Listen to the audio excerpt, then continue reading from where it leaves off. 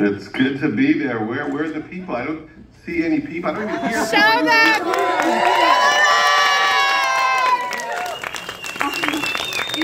It's a robust crowd. So Sarah, Judd, if just to sort of get things started, how did you guys get involved in the making of this doc? Of course, Judd, you were involved with the film that she was in, the 40-Year-Old Virgin. Can you talk a little bit about that, and also Sarah, chime in as well, how you got involved in this project? Judd, you go. Well, I met Stormy. She did the 40-Year-Old Virgin, Right. And then she was in Knocked Up, and she was always hilarious and really fun to deal with. And so when all of this came out in the press, we laughed because she told us that she slept with Trump on set at Video Village in 2006. I think it was literally just a few days later, and none of us thought it was that exciting a story. We were like, yeah, the Apprentice guy. We didn't care. And so when it came out, we were like, oh, it's true. She told us so long ago about this story. And, you know, we kept in touch a little bit. And when Sarah started working on this with Aaron Lee Carr, who I've known for a long time, the producer, they said, do you want to be a part of it? And I said, of course. Thank you. And Sarah, how did you get wrangled into this really, I mean, dense, very compelling documentary? Oh, thank you. So I met Stormy in 2019 on a comedy project in Los Angeles, and she left our set and went up to Calgary to cross the border to go and do some comedy shows up there. And she was stopped at the border with the 17 false charges on her FBI record. And that was the scene in the film that you saw. And so she was calling me from the airport, telling me what had happened. And it sounded like unfathomable. It sounded like the Bourne Identity or something. Like, it just didn't seem real. And finding out later that it was, that was very frightening. And it wasn't that we kept in touch after that, having, you know, gone through this traumatic experience with her on the phone at the border. And then in the aftermath of that, when she was on the stand against Michael Avenatti, you know, and I had followed the Stormy Daniels story quite closely just in the media before meeting her, just because, you know, here in LA, they did a Stormy Daniels Day in West Hollywood. And I just really admired her courage and her outspokenness, and thought she was a really smart, interesting person. And when I heard Michael Avenatti treating her so terribly on the stand, it really made me upset as a woman, and made me really angry for her. And I said, you know, if you ever want to make a documentary about what you've been through, you know, Aaron and I just did a film about Britney Spears and the justice system not working equally for her. If you would like to explore this in a film, I would love to do that with you. And she said, I'm in. She's like, yes. And so, and it was funny because she said, you know, a lot of people have tried to make a documentary about me before. And I said, who tried? And she said, well, and she named up all these guys. And I was thinking, like, no offense to Judd, but like, I don't think like a bunch of male filmmakers could have got this made. Maybe Judd could have. That maybe Judd's the only person. But it really took, I think, this sort of feminine lens on the story that really helped bring it to life, especially for the streamers. And so, you know, when we started making this, there was no indictments. And then when the indictments happened, it just got off the ground really quickly. And then, of course, the convictions most recently, and hopefully some sentencing news soon. Yes. Hopefully this year. Who knows? Absolutely. I mean, as somebody watching the film, and I mean, there's an element of familiarity to it because, of course, we've all sort of been watching this story in our own lives in some way or another. How did you approach wanting to tell this story? And I'm wondering how much of the footage did you have from Denver and from that period of time? Like, how did you have access to all of it? It seems like we're seeing some of it in the film. Yeah, so when we first started the post-indictment version of the film, we asked Stormy, you know, who was filming with you in 2018 when the story broke? And she said this Rolling Stone reporter named Denver Nix was filming with me, and then 5 other camera operators, some of them being, you know, her current husband to myself filming. And so Denver's footage, I think it was Denver and other filmmakers' footage was about 100 hours.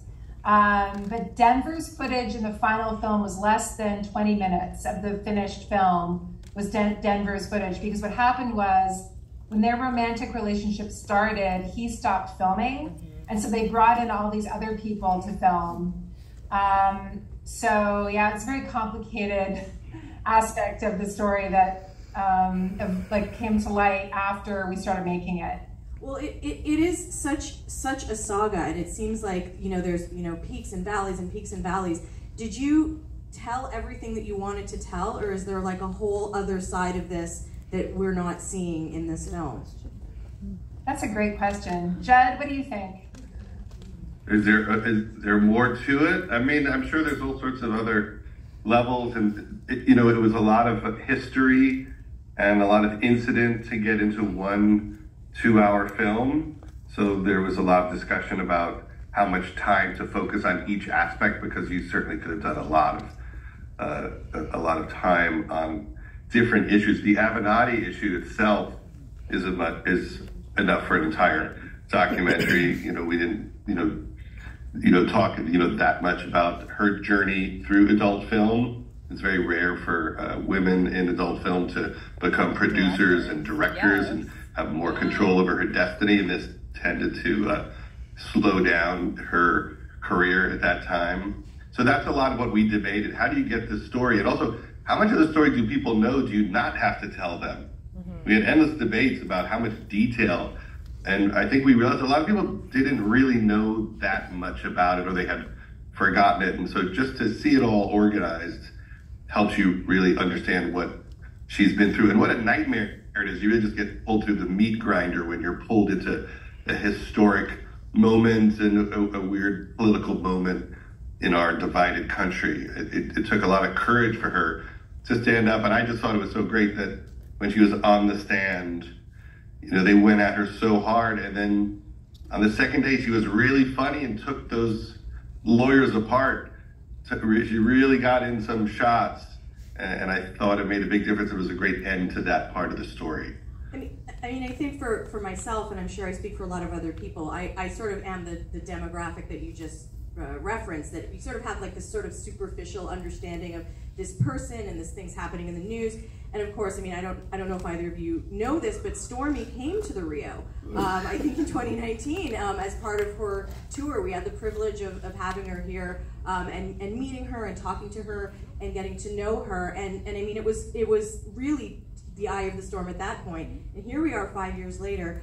I mean, you both have a personal connection to her, and I think with watching this film, there's people like myself who have a superficial understanding of the story, but we also see, her as a person and the human side of her and what she's been going through. What is it that you both want us as viewers, as people taking in this saga in, I don't want to say pop culture, but in the sort of sphere of media that we take in, what is it that you wanted us to know about who she was as a person? Well, for me, it was seeing her as a multidimensional human, as I've referred to her as a Renaissance woman.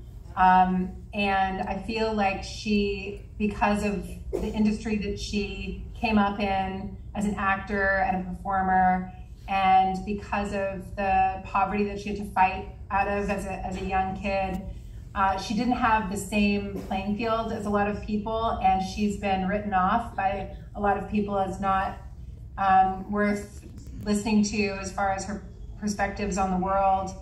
And I feel like there's so much we have to learn from her, because she's so many ways, such a free person, as far as she never really had anything to lose. So it's in some ways really easy for her to stand up and do the right thing. So I think that for me was the inspiration of standing up against all odds and having the world see you in a different way. And now she's just a part of American history. And I think that is really important, that a person like Stormy was the one that got a conviction for this candidate. when all of the other cases are so slipping through the fingers of justice, and this case stuck, and I think it's a lot because of her. And so that was why I wanted to make this film, and what I want people to remember about her. And she's my cat is attacking me. Lock up your cats. Oh, wow. Ain't nobody gonna touch that. Oh, wow. I want to make a grabbing pussy joke, but it's late. I just did it. I mean, it's such a joy to have you both here, and there are people who are. So let's take a couple questions quickly. I saw, yes, one of the twins there. We're both going to stand. We're both going to stand. I just want to say. Hold on a second. Oh, thank you. Yeah, we got it. Hi, in the context, can you hear us? Can you hear us? We are Jacqueline and Joyce Roberts. We are in a series of unfortunate events, which this production literally imitates a series of unfortunate events. May I just say, in the juxtaposition of today, she was supposed to be here. Now we have history with the debate, etc. Well, tonight I don't know how he performs in the bedroom, but I can tell you he sure gave a pretty good blowjob, and most of it was banal and anal. What I want to ask you is that we were told that this documentary is the only time that we're seeing it right now. It seems like it's almost blacklisted. Has there been any, pardon me, blowback about you and the documentary? Have you received any threats for it? That would be curious as to see if any free speech has been repressed because of the nature of this very brave documentary. Thank you. And my question, perhaps you could answer them both together. I'd like to ask you, she has a podcast right now. I think she would be a wonderful candidate to go into politics. Would you be willing to continue a sequel to this documentary once the sentencing has been finished, and perhaps you could add more so that this will be a definite part of our history? Yeah. Thank you both for making an excellent documentary. Thank you very much, you guys. Appreciate it. Well, you know, Stormy received a ton of backlash for making this film, and so many horrible attacks online toward her and her daughter in the aftermath of the trailer being released and her speaking out. It was really awful, and going on her social media and just checking the comments on Twitter were really scary and really upsetting. And you know, personally, I definitely got trolls and whatever, but I have all my social media set to private, and I'm really careful about just about people I don't know interacting with my social media, and that's been sort of the biggest filter I can put in place. But I've made other films, honestly, where I got more backlash than this. I think that in some ways, Trump's followers are so used to him being criticized and critiqued that they just expect it, from a filmmaker like myself. So it's been interesting. If he gets into office, it might be a little trickier, but we'll see what happens. It's important to tell these stories. Yeah. What about you, Judd? I mean, I'm pretty sure I'll get audited, which is tricky for me because I haven't paid taxes in 27 years. I did not have a lot of blowback, but I think I've just spoken out so much over the years that people are just bored of everything I say politically. I just burnt them out with me babbling. So although I do have that little setting on Twitter or, and everything that's just like, don't show me hostile things. And I think it works well because pretty much everyone is so nice now. I do hope that Sarah gets a chance to do, even if it's a mini doc about what happened since, because it was hard to figure out the timing of the documentary because so much was happening in the courts, and we had to pick a moment to end the story even though it was continuing. And I think since there is a lot of positives since it happened to Stormy, it would be nice to see that portrayed. She's been through a lot. It takes an enormous amount of strength and courage to go through this, even though a lot of the time she regretted it, but she made a very big difference in our country by doing it. So I hope the positive part of the story gets out there also. Absolutely. Is there another question there? Yes. One here and then one. Hi guys. Hello. First off, is this going to be submitted for the Oscars? I hope so. Secondly, I can't remember my second question, but third, is Stormy going to direct a horror movie anytime soon?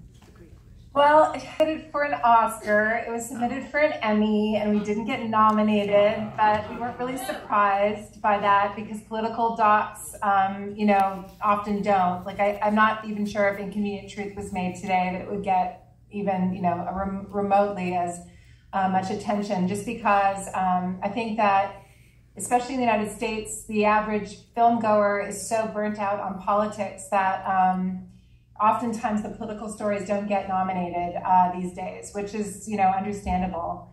As far as Stormy goes, she is directing her own thriller at the moment that she wrote, and yeah, so we're really excited for her, and we really hope that she gets an opportunity to direct something in the mainstream, because it's really time for her to do that. She's directed more films than most people I know, I think in hundreds, and she's a really talented and capable filmmaker. So I'm excited for her to have that opportunity.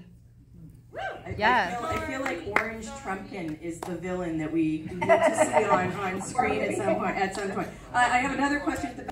Amazing film. On the note of Stormy directing over 100 films, did Stormy have any notes on the rough cut, or was she allowed to see the rough cut, or was there any kind of like things that she didn't want to go to? Just curious. So Stormy had put it all on the film. That was, you know, really important to all of us, that it remained, you know, separate and objective from her. She saw the film the night before the premiere at South by Southwest. I screened it for her over Zoom from Austin before she flew to the festival, and it was such an amazing experience. Very frightening for me. I think I like left my body during it, to be totally honest with you. But she loved it, and, you know, cried and swore and laughed and cheered. And at the end of it, she said, wow, this is such a great film. And she's been out promoting it all over the world since it came out. So we're really grateful for that. And, you know, honestly, it's a big testament to her relationship with Judd. She trusts Judd so much. She's known Judd the longest, like 25 years. And that long friendship and collaboration that they had, there was a lot of trust there. And she knew that Judd was an ally, is an ally, and would make sure that the story was told truthfully and kindly and compassionately, because it was really important to us. You know, this is a woman who has been treated so terribly by the world, who's been scarred so many times, and we didn't want this film to be another thing that really, you know, hurt her or caused her harm. We thought there was a way to, you know, to show her it with all of her flaws, and still at the end of the film you're cheering for her and hoping the best for her. And that was what I think we were able to do, and it was really hard. But Judd's a great EP. He was leading us all the way with so much heart and kindness, and yeah. So I don't know if you want to add to that, Judd. Well, I think, you know, it took a lot of courage to talk about the personal aspects of it, because, you know, she's revealing the intimate details of the fights she had with her ex-husband and how he perceived this situation. And so if there was anything I thought that, you know, she may have trouble with, it was just how raw the aspects of her family divisions were. And I felt it was important to see all of that, because there are real world repercussions to putting yourself in the middle of this. And she got divorced, and she, you know, has conflicts with people in her family, and it just made it very real. I think that it's easy to paint someone as, you know, some two-dimensional person that's part of some massive conspiracy to make up something to hurt Donald Trump, when clearly it's the complete opposite in every possible way. And when you see the complexities of her life, it makes you understand how true this story is, because it is really, you know, just about a woman who made an unfortunate choice and then got pulled into a political nightmare by a very corrupt criminal person, and has had a lot of difficulty escaping it. So hopefully, with what happened at tonight's debate, you all didn't see tonight's debate. But, We did. Oh, you just watched it like together? Oh my gosh, was it a double feature? Directly into the debate? Wow, that is the best Vancouver night.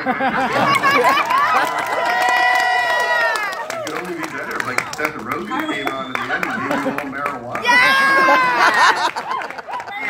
What a night. Well, hopefully this is the beginning of the end of the story. Let's take one more question if someone... I'm going to go here because you already had one. Yeah.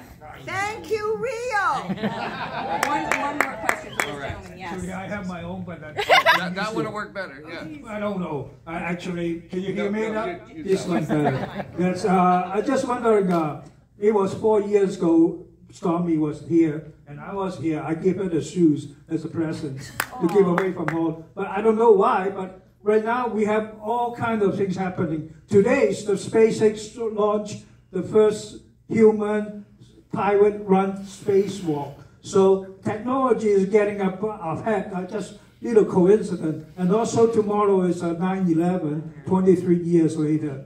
And also this day wasn't because of earlier you schedule it by here is in June the 10th, 2024, but then they postponed it as another reason. I was there and then I walked in. I didn't know. I saw the poster, look on the door, that I know. Only after I get there an hour early. So. Did you have a question? I did have a question. From the gentleman though, there we have a lot of controversy in here. And Toronto International Film Festival going to host another movie called Russian in War about the. What's your question? The question is, how can you be more screening this to other cities, maybe into Vancouver Film Festival, maybe at the last minute edition if you cannot go the other way, or Kong Films, or another maybe an Ottawa Film Festival. So the question is, can this film be be screened elsewhere in Canada, or do you have plans to have it screened elsewhere in the States? Well, it's on Peacock here in the United States, streaming on the platform, but we tried to get it distributed in Canada on broadcast and have not been successful in that yet. So I would love to screen it at more theaters in Canada and for more Canadians to see this. I think we can help you with that. We can help you. We're connected. We're connected. So the indies will support you because you're Canadian, and Judd, you sort of are as well. And we're looking to do stuff like this. So I kind of want to wrap it up, but I want to put it out to both of you. This is such a complicated story, and there's so much going on, and I think both of you are uniquely connected to the subject of this film. And you sort of live a kind of life that we don't. It's a textured life, and have probably an understanding that is far beyond us, East Van lunatics here. Looking towards the future, when we think of Stormy Daniels, like I in some ways when I watched this film, I thought a little bit about Monica Lewinsky and how she was someone who was in a very similar situation with a president. She was really put through it, back in the day, and she sort of has managed to come through the other side and is viewed very differently, I don't even know how many years later, 25 plus years later. The way that we view her has changed. History, I think, has changed. We as people have evolved. What do you want for us? Say down the line, 5-10 years, how do you want us to perceive Stormy and what happened here with her, and what do you want for her? Well, I'll say what I hoped for her in making this film was that there would be a way for her to eventually pay off all the legal fees that she owed Donald Trump so she could get out from underneath that debt that was really dogging her, and the threat of losing her home and potentially going to jail for not paying him. And as a result of the GoFundMe that was launched on Rachel Maddow's show on MSNBC a few months ago, she was able to raise over $1 million from everyday people and and she was able to pay off Trump's legal fees. And so that was a huge freeing moment for her. So that was one of the, like, personally, I wished that for her, and then it happened, and that was a beautiful outcome. And then beyond that, I really hope people remember her in history the same way we think of women like Rosa Parks, that really just are these figures in the future that we'll read about in history books and have just a lot of admiration for. I hope that Stormy is never forgotten, because she's sacrificed a lot for what happened to her. And, you know, we've talked about Monica Lewinsky many times, she and I, and she's in touch with Monica, in fact. We asked Monica to interview for the film. And Stormy would always say that Monica had it way worse than Stormy did, because Stormy, when this happened, Stormy was a semi-public figure. She was a celebrity. She had acted in a bunch of pornographic films at that point. She was much more savvy in the world than Monica was, who was really was younger and also much more vulnerable than Stormy considered herself, even though Stormy was very vulnerable. So Stormy, you know, always likes to say that Monica had it way worse than her. And that's my hope. What about you, Judd? I hope that you know, people see her as someone who, you know, came from a very difficult place, suffered a lot of childhood abuse, and it put her in this position to feel like, you know, enough is enough, and I'm going to stand up for myself. And it happened to happen in this monumental way that affected the country ultimately in a very, very positive way. You know, unless we know what our politicians are up to, we can never, you know, hold them to account. You know, I always say the only time I've ever seen Donald Trump look truly happy is in that video of him dancing at the party with Jeffrey Epstein. It's literally the only time he looks like he's having a blast.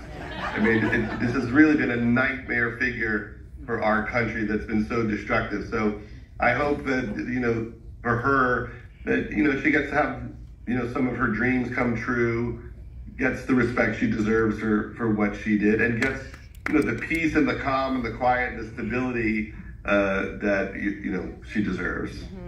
Well said. I thank you both so much for joining us tonight, and for making this film, putting your time and your effort and your heart into telling this story and bringing it to people. Thank you guys so much. I'd also like to say as well, you know, we are an indie movie theater here, so it's so cool to have you both join us in this way. We're in an independent Thank you for watching this film that very few people in this country have seen, apparently. And it really is an honor and a privilege. So please, you know, if either of you are ever in Vancouver again, I'm sure, Sarah, you will be at some point, please come and join us and be a part of this process as well, because we have so much respect for what you do. And again, thank you guys so much for joining us, and thank you guys as well for coming. Thank you. Sarah's mom is here. Sarah's mom is here. Sarah's mom. She's waving. Thank you. Thank you guys as well. Have a great night. Thanks, everybody. Have a good night. Thanks for coming tonight.